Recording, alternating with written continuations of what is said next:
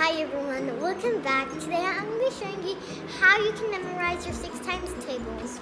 So first, I'm going to draw a diamond, then a line, then a circle, then a line, then a diamond, then a line, then a circle.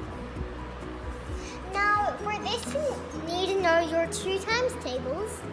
So I'm going to put 2 here, then 4, then 6, then 8.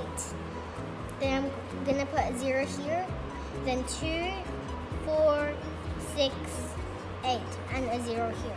Since I know this is 6, I'm gonna put a 0 here, then a 1 here, a 1 here, and a 2 here.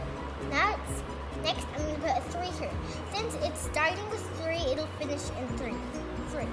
Now here I'm going to put a 4, then a 4, then here I'm going to put a 5, then here a 6. Now, here's how it is.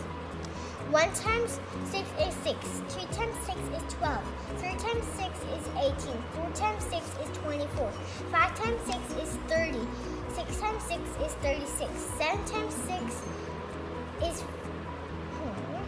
10 times 6 is 42, 8 times 6 is 48, 9 times 6 is 54, and 10 times 6 is 60 right here. I hope that helped you guys.